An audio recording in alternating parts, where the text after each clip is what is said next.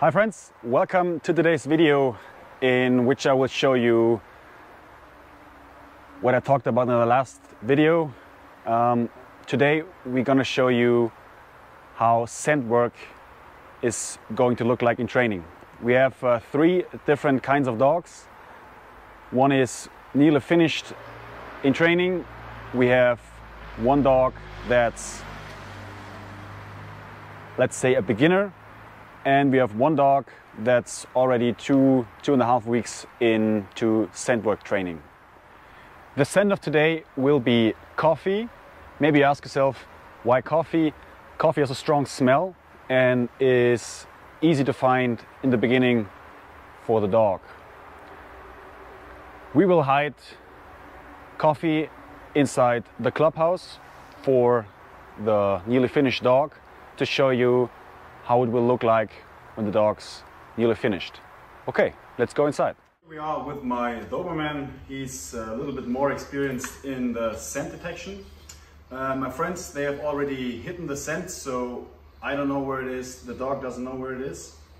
And I'm gonna present him the scent of the day, and we will see how it goes and if the dog finds the scent.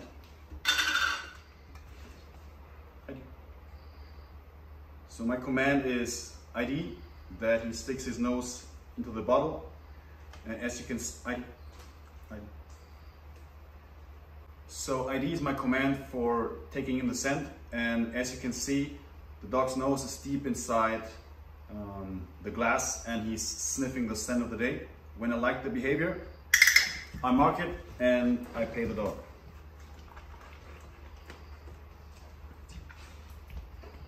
One more time. The dog's taking in the scent. That's it. I'm gonna start with my typical start position for the Scentwork. And for this I use a flexi line because the leash doesn't get stuck somewhere under a chair or something. Sit.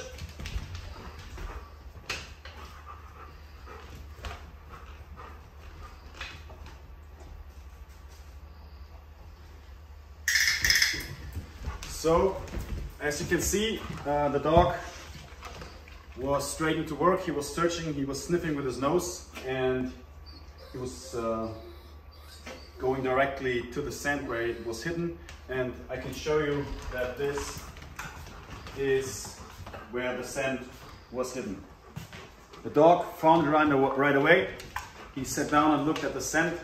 So I'm very happy with the results for today. Now I'm gonna show you a beginner dog. It's the dog from a friend of mine. It's a white shepherd. We're gonna show you how we use the different training tools on the first time when we teach the dog the scent work. We have a little bit difference in the training styles. I use a clicker as a marker and Roland uses his voice, his ja or prima. I'm gonna explain you in a different video why and how I use my clicker. So if you wanna see how I use the clicker, please subscribe to my channel to not miss the video I'm gonna show you. I think we just start with presenting the scent, then we go over the box, and then we show the dog the box with a bowl. Like I said, this is the first time the dog will see this setup and see the scent, and yeah. Jawohl! So here we see Roland's dog. He's 6 years old and thus the first time the scent work. We'll see how it goes. We just take a look what the dog offers us and we mark a good behavior we want.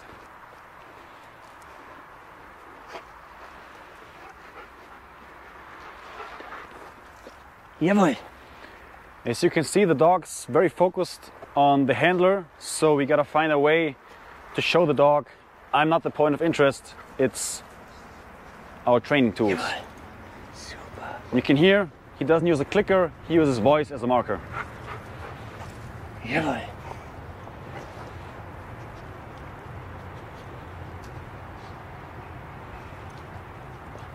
And we see he uses the hand where he doesn't have the food inside.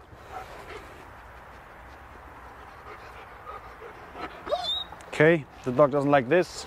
Maybe we try another thing. Yeah. That works better. But we gotta pay attention that we don't use always the same training tool, because otherwise this will become the mother language of the dog. So Roland, maybe we try the third box where we can use the direct reward. So we're gonna show the dog, there's food inside, it's a point of interest.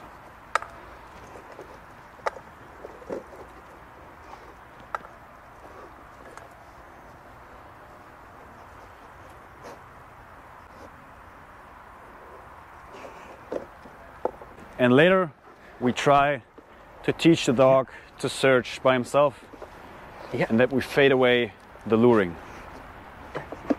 Because in Scentwork, the dog gotta work on his own. As you can see, we ended the training session with a positive feeling.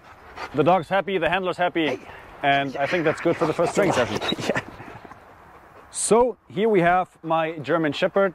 He's about 1.5 years old. And I'm going to show you the training progress in the Scentwork we made the last 2 weeks. It's nothing fancy, but in the beginning we try to create love for the exercise and love for the training without any pressure. The only pressure I give is I restrict him with a leash so he doesn't run around wherever he wants to. So I'm going to show you how I do it. At first I give him the cue to work. My cue to work is Arbeit. You see,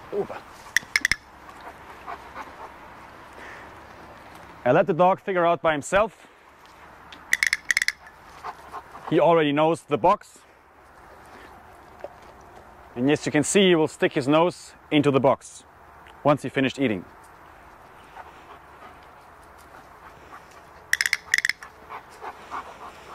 So I try to keep it short, so I'm gonna change to my glass, which has also coffee inside.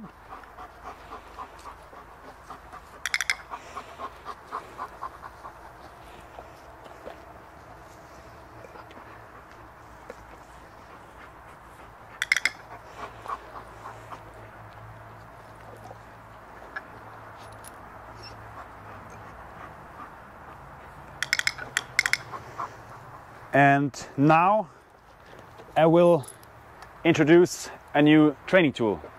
So stay tuned. Like mentioned in the last video, we have this box with a food bowl. Inside is also coffee, and the dog has never seen this box, so let's find out how he does.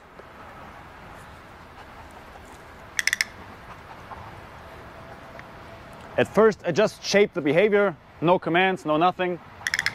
You see the dog puts his nose inside, so I'm gonna do something else. I wait, and I do a direct reward on the source.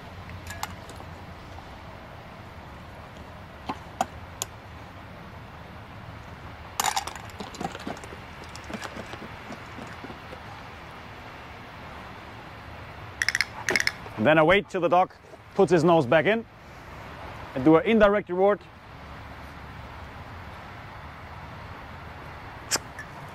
And that's it. That's it for today. I'm gonna finish the session with a ball. You see, the dog's happy, it's no pressure.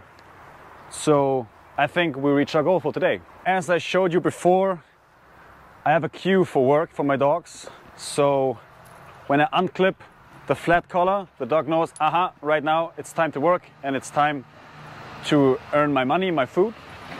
When I'm done with the training, I just put the flat collar back on so the dog knows, aha, now I have free time, no more work. So that's it for today. We showed you a more experienced dog. We showed you an absolutely beginner, and we showed you a dog that's 2.5 weeks in training. I hope you liked the video, and as always, write down your questions in the comments, like and share, and subscribe to my channel to not miss the upcoming videos. All right, bye bye.